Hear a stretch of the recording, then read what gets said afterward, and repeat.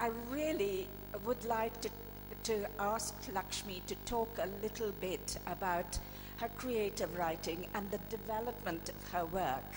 As I said, she's one of our finest short story writers in Tamil, but it's also, I have had the privilege of seeing a wonderful development in her work. And I'd like to take you through some of the themes that she has been working with. They're very unusual, very experimental. And she also writes beautifully. But in the first instance, I want to ask Lakshmi to make the distinction between her writing persona as Ambai and her Tamil creative writing persona as Ambai, and her persona as a critical writer but also director of Sparrow as C.S. Lakshmi.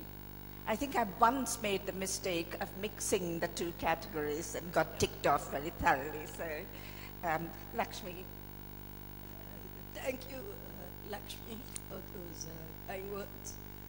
Yeah, we've been working together for 3 decades now, and we enjoy doing this work together. It also allows us to argue and fight and disagree, and then arrive at a translation which both of us like. And as Lakshmi always says, translation is never complete. So we time and again keep going back to the translation and see how we can improve it. My writing persona as Ambai, it began much before the researcher C.S. Lakshmi, because I started writing at the age of 16, and I wrote for the same reasons that many young girls would write at the time, because I grew up in a middle class household where like today, children were not allowed to go and play with friends in the evenings and or visit friends or have night overs, and we didn't have those things. So a lot of the time was spent at home. So once you came back from school, and those were those glorious days when we didn't have homework to do. So we did all the work in the school. So there was plenty of time.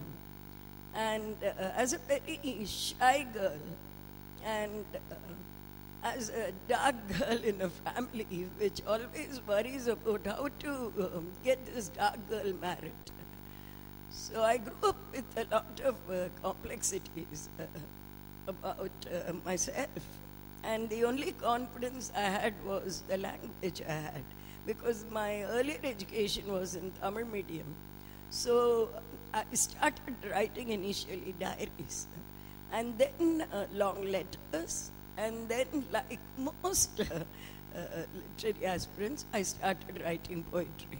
It took me only very little time to realize that poetry was very bad. And then I broke into small stories. And then there was a children's magazine called Kannan, which advertised novel competitions. I was 16. And I wrote a children's novel, an adventure novel, which was actually a novel for myself. And it won the first prize. And it got serialized in that journal. And immediately after, I went into writing what is considered adult stories. And when I was about 19, there was another novel competition in an adult journal. And I wrote a novel. And the novel reflects what I was at that time. The novel is all about platonic love. It's because, we grew up in an atmosphere where the body is never mentioned. Menstruation is not talked about. So we were kind of floating in a bodiless space. So the novel also reflects that. In order to write about platonic love, either you should have transcended the body, or you should be totally ignorant about the body. In my case, the latter was the truth. So this platonic love story where the protagonist and her lover exchange their souls won the second prize. By the time it got serialized, I got out of the house and I was already teaching as a village school teacher. And I was greatly embarrassed by the novel. I felt that it was written by somebody else. And because those 3 years out of the house had changed me entirely. The stories I wrote after that were very different. And the stories that I wrote after I came to Delhi, when the C.S. Lakshmi, who did research, because I came to do my PhD in JNU, and that's when the research personality came up. And the research experiences began to be incorporated into my writing after that, after I came to Delhi in 1967. Nevertheless, you kept the two personas separate, really, always. I wanted to talk about some of your earliest themes. After you left behind those very early stories, I know that you have never liked to be distinguished as a woman writer. Nevertheless, there are themes to do with women. And one of those is to do with spaces special to women, to do with communication between women. And I'm thinking particularly about that splendid story, Black Horse Square, which is part of A Purple Sea. I was thinking of that story, Lakshmi, recently, in view of the rape case in Delhi. And I was thinking how that story you wrote 15 years ago, was it, is so relevant to us today. But what was special about that story wasn't even the focus on the rape, though that was a special theme. But how do we speak about this? How do we find a language in which to communicate this experience?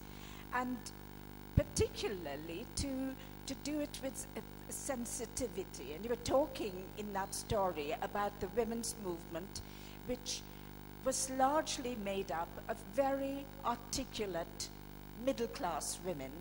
And here was this Rosa, who found it so difficult to speak about a very personal experience. And the protagonist and the narrator finally are able to come together and to speak about. Can you talk a little bit about women's spaces and particularly this business of communication? In the morning when I read from Black Horse Square, I was really transported to those days in Bombay, when we took up the Mathura rape case and we marched and we did so many things. I was sometime back in Sweden, and in a conversation like this, a person asked me that there was a male Indian writer who had come before me to Sweden, and they asked him how he writes stories. And he had said that he gets up every morning and he opens the window and stories come to him like winged birds. And they asked me what I thought about it. I told him I had no problem with the metaphor. It's a very beautiful metaphor. But the thing is that you need a window to open. And you need time to stand by the window. And you need a family that will allow you to stand by the window and wait for these winged stories to come. And I told him that will tell you about how women write. It's not just a question of having a room of one's own. It's also a question of having the space to develop a language of one's own. How does one overcome the language that's surrounding you all the time? When I was in my teenage years, there was a famous Tamil film called Manamagal. And it had a song called Nalla Penmani, Miga Nalla Penmani. That is a good woman, a very good woman. Is she who nurtures the culture of the country. And how does she do it? She does it by being a good wife and a good daughter, and she does good rangolis and things like that. And this was a kind of a theme song of my teenage years. And whenever guests came home, children were asked to dance for it. And in school we did. The problem we had was, how does one do abhinaya for a good woman? How does she look? How does this good woman look? You know? And this conflict that we had of, is this what a good woman is supposed to do? Raised several questions in all of us. I think that many of us have gone into different fields, but these questions have remained. That who is a good woman?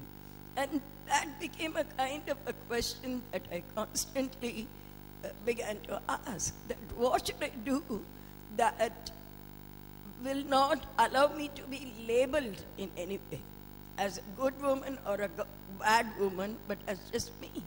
Is that possible? So these were the questions that came up when I began to write. And Lakshmi said that I don't like to be known as a woman writer. It's true, because when in Tamil Nadu they call you a woman writer, it's not just a gender quality that they're talking about. They're actually talking about the quality of your writing. Because woman writing is considered inferior. When they write the literary history, they never mention any of the women writers. So when I published my second short story collection, Kitchen in the Corner of the House, in fact, Lakshmi, in that Black Horse Square comes into 87, not 15 years ago, much. Yeah. Because it was in 81 that the Mathura rape case was taken up, you see. So, normally when a book is published, they write a blurb at the back, isn't it? So that book had some 13 stories. Out of that, about 5 stories, let us say, or 4 stories had what you can call a protagonist. Although my stories don't have that kind of protagonist. And the rest of the stories were different. One story was about a pig, and another story was about a river, and another story was about a yellowfish. So this friend of mine who was my publisher, he wrote on the blurb that these are stories on women. And these talk about women's lives and things like that. But he didn't know what to do with the rest of the stories. There were only 4 stories that spoke about women. But what about the 9 other stories? So he wrote, there are also some experimental stories in this collection. The rest of the stories were all experimental. You know. So I wrote back to him saying that I don't experiment with stories. And in Tamil, the word for experiment is shodhane. And that's also the word for torture. So I told him that you can say I'm torturing my readers, but you cannot say I'm experimenting. And I told him that you will never say this for a male writer, that he's writing stories about men. He said, no, I would do it. So I told him, no, you just published a collection of a very well-known writer called Muthusami, called Neermai, in which from the first story where a 3-year-old boy falls into a well, all the stories had male protagonists. But he wrote that these stories are about life. I said, so men write about life and women write about women. I said, how can I agree with this? But he was a friend, so I could fight with him the way I fight with Lakshmi. So he finally, in the second edition, he changed the blurb.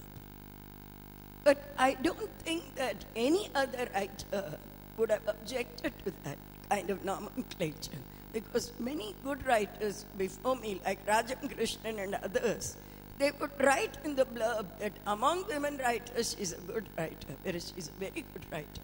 But she never objected to that. But someone had to be there to object to it. So once I began to object, there were other women writers who said, we also don't want to be called women writers if it means this, you know. I would like now to read a little bit from one of my favorite stories. Okay. And ask you to comment on it. This is a very complex story. On the one hand, it's retelling the Sita story when Sita is much older, but it's interleaved with the modern story of a woman who also is rejected in her older years.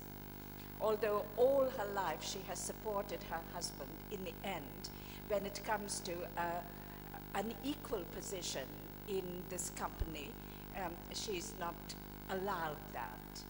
But it's most interestingly interleaved. So it is this retelling of the Sita story as well. And I want to read the last bit, which is an encounter between Sita, the older Sita, in the forest, and Ravana, who is now a music teacher and is also in the forest. And this is after Sita refuses to return to Ayodhya. She takes her own path. And she comes across Ravana. She arrives, she listens to his music, and this is what he says. She looked inside. Someone who looked like a tapasvi, living a life of austerity, was playing the veena. When she asked whether she was disturbing his practice, he said no. He had been waiting for her. He said, "Don't you know me? I'm Ravana." Startled, she stepped back. "I thought you died in the war." "This life is full of magic, is it not? When Rama demolished everyone in my palace, there was one bodyguard left. He pleaded with Rama to spare his life, and he then prayed that a friend of his should be returned to life.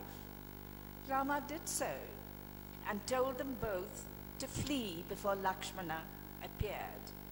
When they said that they no longer had the strength to run, he gave them wings. They changed respectively into a kite and a parrot and flew away. This is a story that people tell. Could I not be that parrot that has been flying about in these forests? A parrot waiting for that moment when he would meet Sita once more. A tired old parrot. And Sita says, even now this infatuation, I have seen so many tragedies.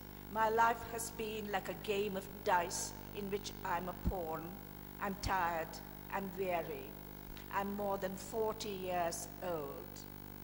And Ravana says, it is then that a woman needs a friend to support her when she's distressed by her changing body, to save her, to encourage her, to stand at a distance and give her hope. Ravana went on, I have never refused to give my friendship to anyone.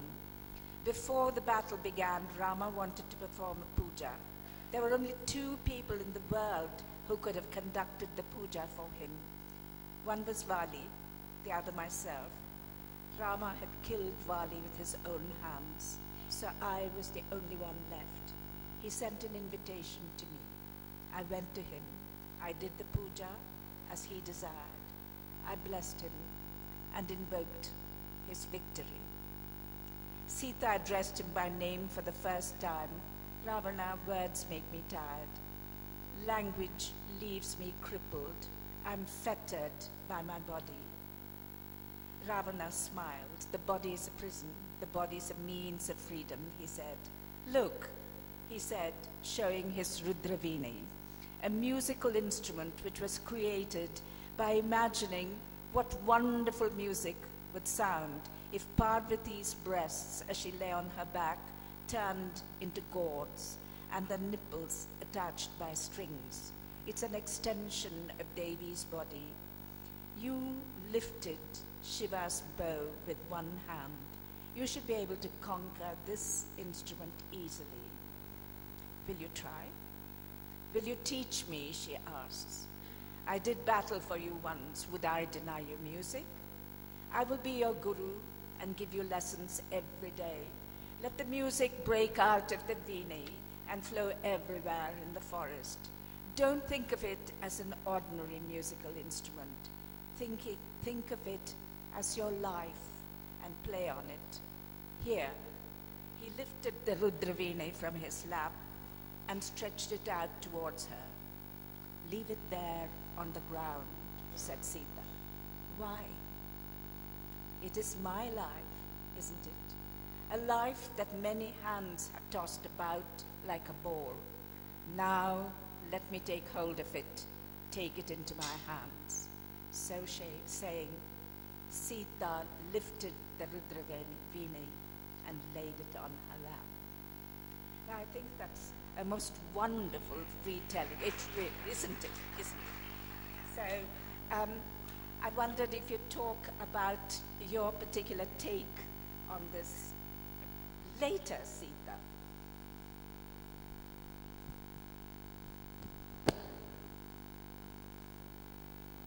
Actually, one grows up listening to the Ramayana all the time, as many girls from South India will know that grandmothers at home or mothers, they keep telling the story of Ramayana. It so happened that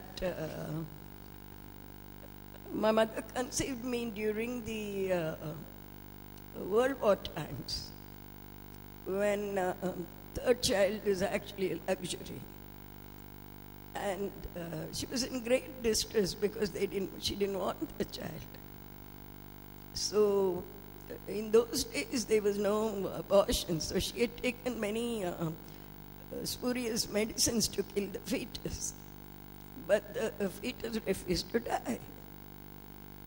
So then she gave birth to the child, and she was very scared that the child may be born with a defect. The child was not born with a defect, but the child was very dark and very weak. So for the first 5 years of my life, my mother would spend all her time massaging me. And while massaging, she would press hard so it would hurt, you see. So she would tell the story of Ramayana. And she always told the story of Dasharatha not having children. And then he gets this pudding, and then he gives it to his queens. And Rama is born. The birth of Rama was something that she always told me about. And I always imagined that my mother also would have taken that kind of a pudding, you know. And I knew much later that she had taken these spurious medicines. So this tale of Ramayana remained within me. And during those days in Bangalore, where I grew up, there were many storytellers, what we call Kadhakalachakam, and narrators, and they will come and tell the story of Ramayana. But I always noticed that whenever they told the story of Ramayana, it was always the story of Rama. And Uttara Ramayanam, where Sita goes to the forest and gives birth to Lava Kush and all, is never mentioned. And is never talked about, either at home or outside. Ramayana ends when they come back and have the Pattabhishekam, and there is no more Ramayana. You know? So I was curious to know about Sita. And in my dance class, the dance master's wife had a sister, Jaivanti, who was a very good singer. So whenever we went for performances, they would ask her to sing. And once she sang a Marathi song which said, Ja sang Lakshmana, sang Rama Rajala. That is, go and tell Rama, Sita says, because I'm pregnant. Because if you don't tell him, he'll suspect this also. And there was so much anger in that song and so much pathos. So this personality of Sita continued to bother me. And in one of those narrations, story narrations, once a narrator said that day he was going to narrate the story of Agni Pariksha. And the hall was filled with women that day. And when Rama tells her that he was quoting from the Valmiki Ramayana, he says that I have not fought this war for you to save your honor. I have fought this war to save my honor. And you have 4 directions where you can go. I have done it to save the honor of my Ishva dynasty, he says. So at that time, Sita tells Lakshmana, you light the fire, she says. So I suddenly realized that the hall had gone dead silent. And every woman was weeping. So I realized that this is not a moment in an epic. This is a moment that must be happening every woman's life. So I was only about 13, 14 at that time. But from then, this curiosity about Sita was there. So maybe in this story, since there have been so many retellings of Ramayana, like in the story you will find many retellings that have come from the northeast, from the Himalayas, from so many places. So I thought I should have a retelling of my own. And that thing about the Veena being her life, actually I was a student of Dagar Sahib. I wanted to learn Rudra Veena from him, Moinuddin Dagar, when I was in Bombay. And he told me, you come after 2 years. He just wanted to know whether I was really interested, maybe. So I went after 2 years and I told him, will you teach me? He said, yeah. And he told me to come on someday. And I went. He was inside. I was waiting for him. His wife came out. She's a sitar player, his own student. So she asked me, have you come to interview him? I said, no, I've come to learn Rudra Veena from him. She said, you can't play the Rudra Veena. She said, you're very small. She said, you have to turn your body like this. I said, it's true. Rudra Veena is a very heavy instrument, and you have to turn your spine in a particular way and sit. And you need very long fingers to do that. So I said, but he asked me to come. She told me, women can't play the Rudra Veena. She told me. But I waited for him. I went inside. I told him that we used to call him Bade Ustad. So I told him, Bade Ustad, women can't play Rudra Veena. He told me, who told you? I said, Babiji was saying. He said, people just scare you. He said, those Maharanis who played the Veena when they were women, they played Rudra Veena. And he said, a woman who can give birth to a child can do anything. If she can give birth to a child, she can also play the Rudra Veena, he told me. Rudra Veena is a very expensive instrument, so I used to play on his Veena. So when he gave me his Veena, he told me, you know, Lakshmi, you should not play this as if this is just an instrument. You should play this as if this is your life. Only then you can handle it. Because he had a habit of just teaching you the first line and then going away. Then you have to keep on practicing it. So once I was practicing it and I was thinking in my mind that, I'm learning this instrument at such a late age and I hope I can teach everybody what I can do. And I was thinking all that, and especially an aunt of mine who used to ridicule me. So I said that I'll teach her what I can do. And I was playing. So after half an hour, everybody came inside. And he told me, Lakshmi, while playing, you don't have to think what all you'll teach others. You just play on. And I wondered how he knew. He knew by the way I was pressing the strings, you see. He said, you don't have to think, मैं इसको सिखा दूंगी, उसको सिखा दूंगी. तुम अपने आप के लिए खेल बजाना. And he said, this is your life. Why should you teach anybody anything? And I thought that I learned more about life than about Veena from him, because he died very soon after that. And this thing about Ravana saying, this is your life, I imagined Ravana to be Bade Ustad, and telling Sita that, that's how that came. You could talk a lot more about your books, and I would like to, but I think we really need to move on and talk a little bit about your archive, the sound and picture archives for research on women. Can you tell us a little bit about how that initiative was started and how it's developed? Actually, in 1974, I got a fellowship to do research on women writing, because I wanted to know why women write what they write. And many who knew that I was doing this research came and told me, wouldn't you get a better subject to do research on? In what have women written that you can write a whole book about it? And then when I began to look for written material, anybody in research would consider that books written by women would form my primary material, isn't it? But according to the regular research, books and other printed works are considered secondary material.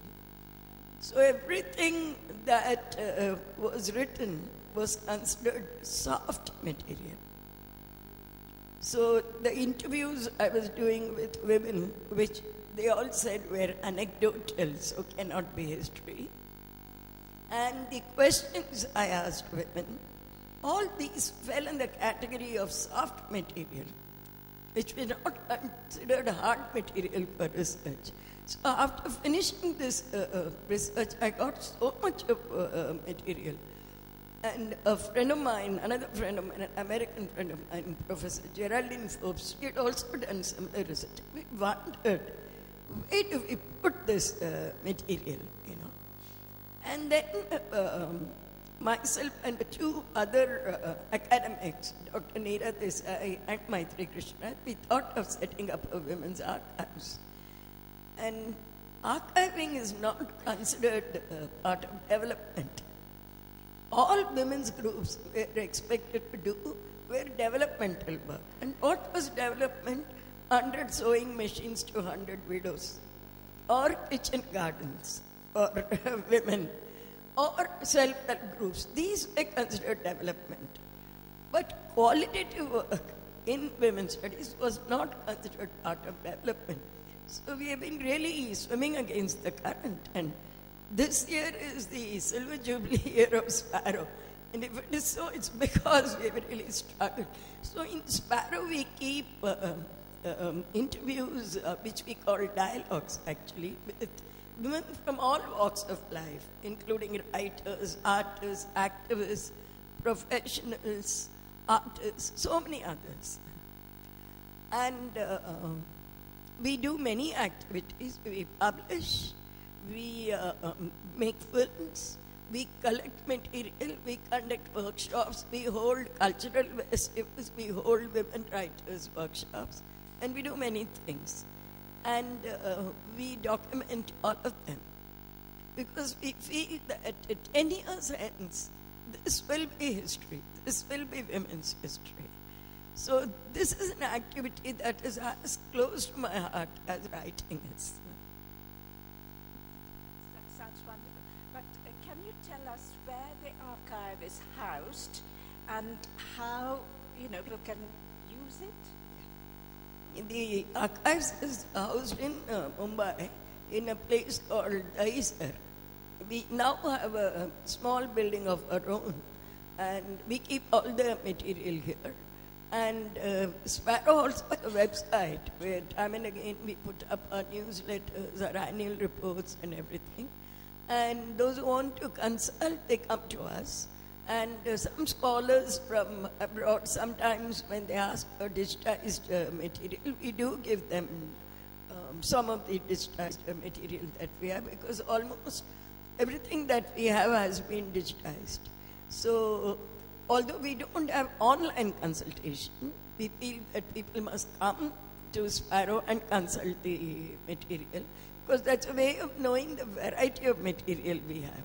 But our films, the 25 films we have done in 11 years, are put up on a website. So the films are there for people to watch. It is on a website called Culture Unplugged in Bombay. It functions from Pune, so all our films are there. But some of the project reports and other things we do are there on our website, so people can know what kind of material we archive. Is there a catalogue of your materials so that you can check what... Yeah, we do have a catalogue, and when someone wants to know what kind of material we have, we send an online catalogue for that particular portion. I think that brings us to the 3 books that we want to launch, which are produced by the archive, by Sparrow. This is so well wrapped up that it seems to be impossible to unwrap, but eventually there we are, the Christmas package. And I'll let you.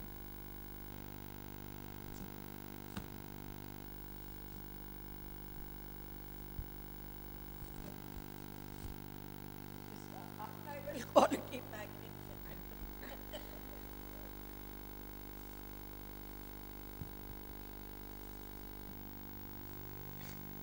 It's so well wrapped that you can't.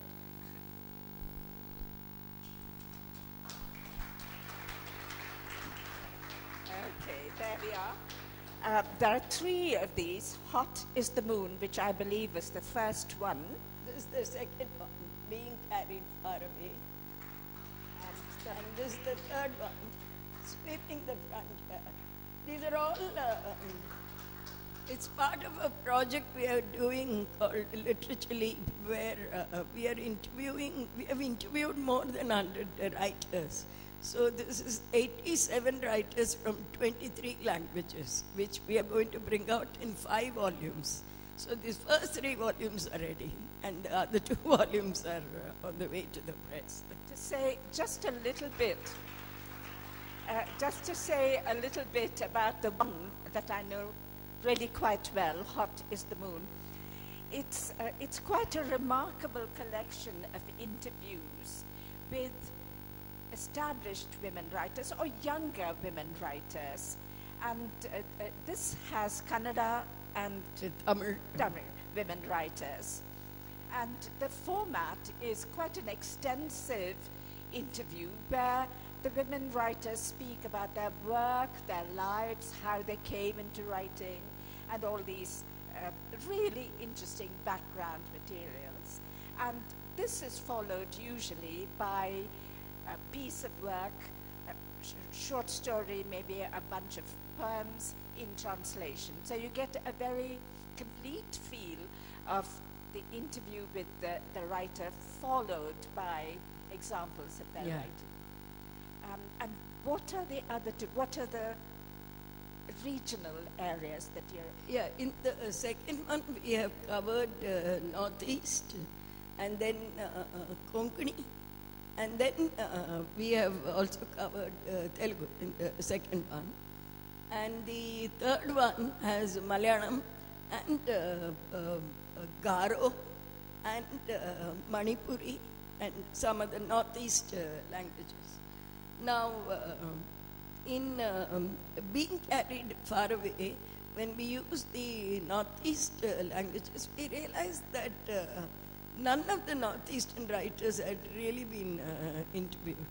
And moreover, when we had a culture festival, we organized a festival with Northeast as focus in Bombay.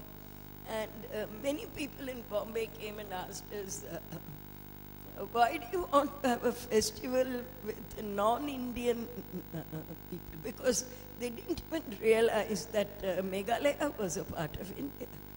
They said that these are not Indians. Actually, the cultural festival was held, it was a film festival, to tell people that everybody doesn't look like Shah Rukh Khan or Amitabh Bachchan. You see? So we had all these stars from Northeast, from Assam and other places, visitors. We invited them to be part of the festival. You wouldn't believe it. There was not a single journalist willing to interview them. From the way festivals go, this festival was a great failure because there was absolutely no media publicity. But the festival was a success because these Northeast directors and stars, they came and hugged me and told me that nobody has invited us for any festival anywhere so far. Maybe national festivals, but not otherwise, you know. And then within the budget, we were trying to give them dinner in some big hotels. And also they told me that, but you know, we want to come to your house. So I told them that I have a very small flat and you may not be very comfortable. They said, no, but we want to come to your house. And then some 20 of them came to my house and they told me that in Northeast, unless you invite somebody home, it is not considered hospitality. You can keep them very happy anywhere, but unless you bring them home and share food with them, you have not been hospitable. We learned so much from those. Those films were beautiful films and they were national award-winning films. But there was nobody willing to see. Somebody came and told me, why don't you have a festival of Shah Rukh Khan films? Hall will be full. So by doing these things, we have learned a lot. Doing these interviews have taught us about so many ways of life. There is a beautiful interview with Bama, whom even Lakshmi has translated. She talks about her life, and Bama comes from agriculture, Dalit family. Father was a Sipahi in the army, and they were poor. And she finishes her school, and she does well. And the nun in the school tells her, you must go to the college now. And her mother says that your father may not approve. But Bama says, and the nun is telling me to go, the mother superior is telling me to go. The mother superior gives her the money, tells her to go to Tirunelveli and join the hostel and the college. So Bama goes in the dress that she is wearing. And the mother says she'll go home and bring everything. Meanwhile, Bama goes because the last date will be over. She goes there, she joins the college with the help of this mother superior's letter. She is given a room in the hostel, but she has no clothes to change. And she finds that all the other girls come from affluent families. And she waits for her mother to come. And the mother comes next day in the evening she comes. She has sold off her earrings to, she has pledged her earrings so that she can buy her some clothes, some decent clothes to wear. And there is no place she can make her mother stay because she can't afford a guest room. So the mother and daughter, they sleep in that watchman's cabin that night. So every time Bama talks about it, she cries. And I don't think that she has narrated this particular story to anybody. She said that it's not because I'm ashamed of it, but she said that the emotional pain is so much that I'm not able to bear it. So in these interviews, which we call dialogues, we are able to bring out so much about women's history, education, and so many things. And from these dialogues have emerged so many other dialogues. Because we allow women to digress. We don't say they talk only for 10 minutes. We interview for hours together. I spent one whole day and night with Mama to interview her. We have just a few minutes, so I think we can have a few questions. These books are available for sale. You can buy it from me.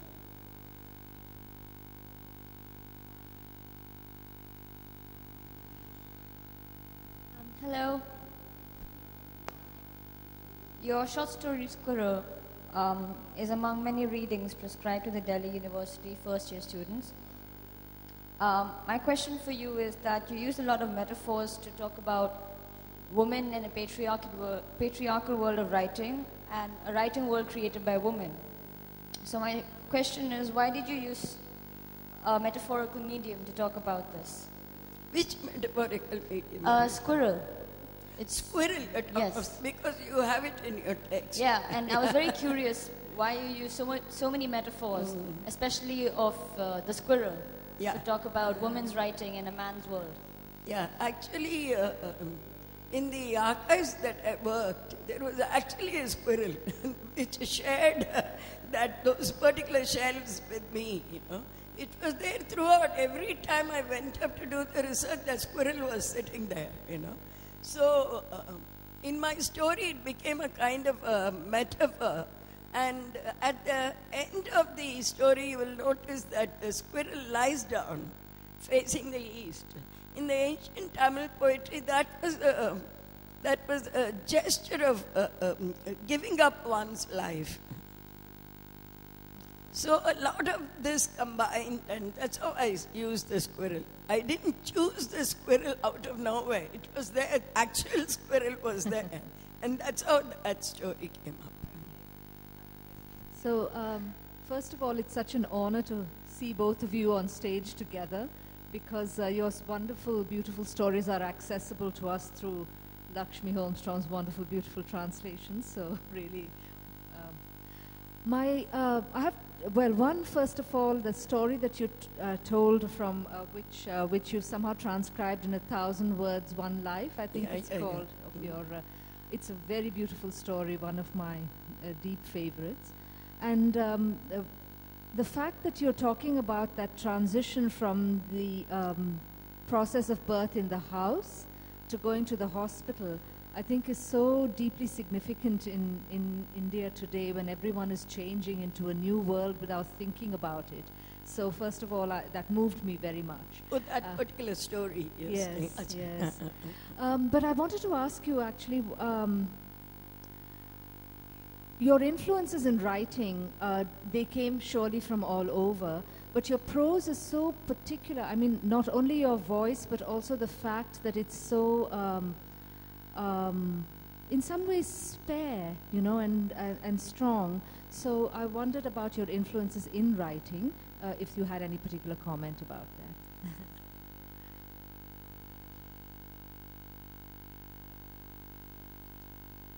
I always am a little worried when I write about overwriting.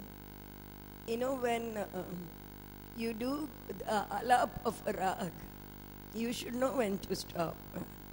And I think story writing is similar, that you should know when to write that last word and not overwrite. So sometimes my sentences are just 2 words, or sometimes just 1 word. And that rhythm is almost like a musical rhythm, which sometimes there is just a twist, and then that thing ends. The story writing is also similar, I feel, because music has been very close to me in my life. Till I lost my voice in 1974, I used to sing. So a lot of what I do, I compare to music. I think music is a continuing metaphor Yes, yeah. in your writing. Any more questions? We could take one last one, Hello. I think. Can you hear me? My name is Mahendra. If you have to suggest a few differentiators between an Indian short story written in English and a story written in vernacular, if you have to suggest a few differentiators between a story written in English and a story written in a regional language.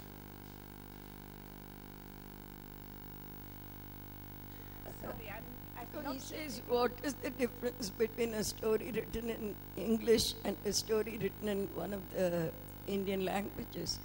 I wouldn't know how to differentiate it because we live in a time when for many people English is their mother tongue, you know. I can say that I'm writing in my mother tongue because I think in Tamil. But for many people I know, including my youngsters in my own family, they think in English.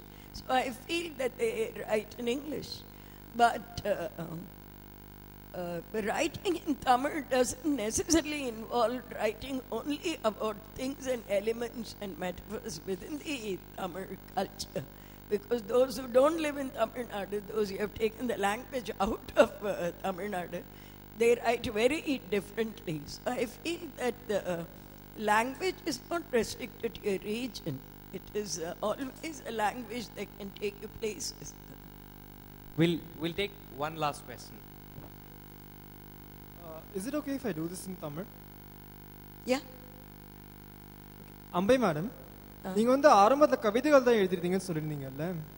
நீங்க சரியா பேசுங்க, எனக்கு கேட்கல. Sorry ma'am. நீங்க தெளிவா பேசுங்க, கேட்கல. Sorry.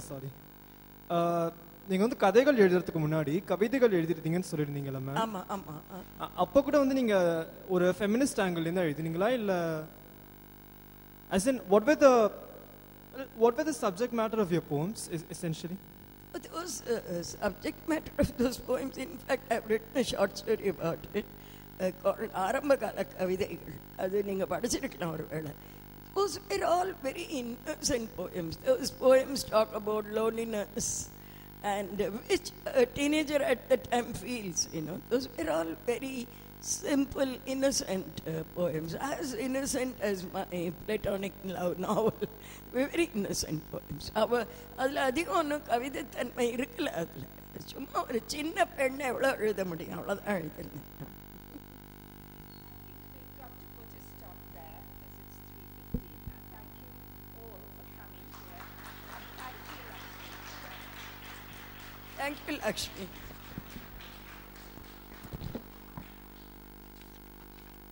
remember to get the books. Please buy the book. Gentlemen, thank you very much. I apologize again. I'm sorry we are not able to take too many questions because we have the next session that will begin in just a few minutes. Our authors will be available for a book signing session at the book signing desk outside Baithak. Thank you very much. You've been a wonderful audience. Thank you.